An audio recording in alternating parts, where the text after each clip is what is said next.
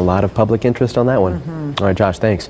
Lawmakers have taken the first step toward potentially banning TikTok in the United States. But the bill is not law yet, and TikTok influencers were protesting outside the White House to try to convince the president to keep the platform. Many people use TikTok as a way to conduct and promote their businesses, some even using it as a source of income full-time.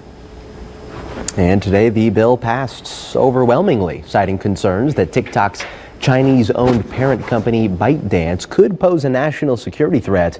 The bill's fate in the Senate is still unclear. And today the House of Representatives overwhelmingly again passed that legislation that could ban TikTok in the U.S. The vote was 352 in favor, 65 opposed, with all Nevada representatives voting for it except for Stephen Horsford.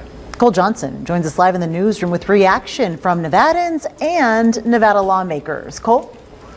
Yes, that's right. Students I talked to said that they enjoy TikTok, and most said they use it daily. But they are also very aware of the potential risks involving their data. It makes me a little sad because it is definitely entertaining, but if they are stealing our data, then that's not something I want to be a part of. One student said that they had mixed feelings about the ban because they use it and enjoy it, but they don't think that people fully understand why this is happening. Also, that it's important for people to be educated on the matter before continuing to use the app. I mean, I think there's a lot of shady stuff going on with TikTok, if I'm being honest. I mean, you hear about all these privacy leaks and about the Chinese trying to steal our data and stuff like that.